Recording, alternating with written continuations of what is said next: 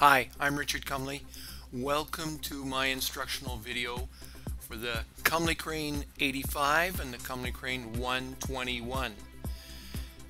Both of these cranes come with a carry bag, with a monitor mount, with a 12-foot RCA monitor cable, and with a light microphone mount that goes in the front over the camera. It also comes with 2 clamps and with a weight caddy. The weights are optional. We will supply the weights if you want them. Any sturdy tripod will work with the Cumley Crane 85 or 121. A Manfrotto 028 or a Manfrotto 117 are models that I've used and felt were good with the crane. What one needs to watch for when putting the crane on top of the tripod is that you don't cross thread or put on the spindle handle too tight when fastening it to the top of the tripod. One can either extend the camera extension or the counterbalance weight extension. It's really a matter of preference, personal preference, and there is no set procedure that you have to follow.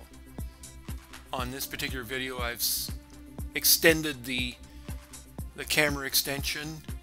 I've squared up the supports, locked it off on both the extension tightener and also on the fixed arm for the tilt control. On the weight extension, I've added the handles at the very last side positions.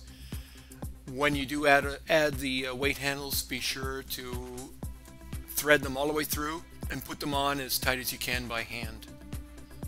The best way to install your camera is to tilt your camera mount. Then first of all, screw in the set screw to the bottom of your camera and then use the thumb screw to tighten it against the camera mount.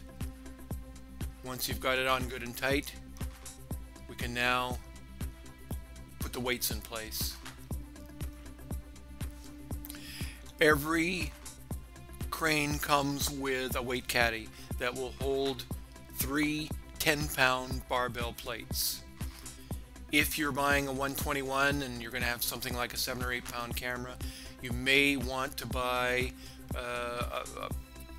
additional weights. You probably will want another 10, maybe even another 15 pounds to counterbalance.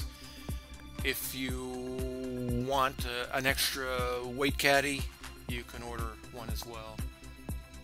To get smooth craning motions, it's best to balance the crane.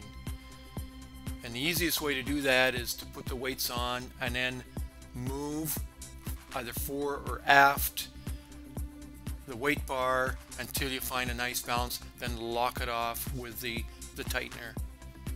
Use the supplied clamps to secure your weights. Then if you're going to use an LCD monitor, this is a good time to put it on. It's pretty easy to figure out which end goes into the side of the yoke for the crane for the monitor mount. Is a 5/16 inch thumb screw. Add your LCD monitor and then you can make your adjustments. You can tilt the monitor mount and you can also turn your monitor.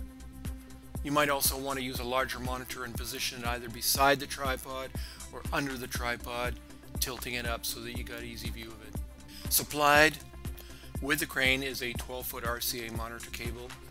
Once you've got your monitor and your camera plugged in and you're powered up, you're pretty well ready to go.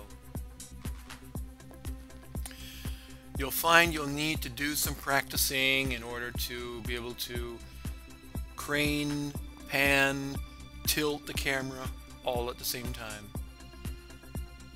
You'll find that using Tai Chi type movements will help in getting smoother moves, especially when you're craning and tilting at the same time.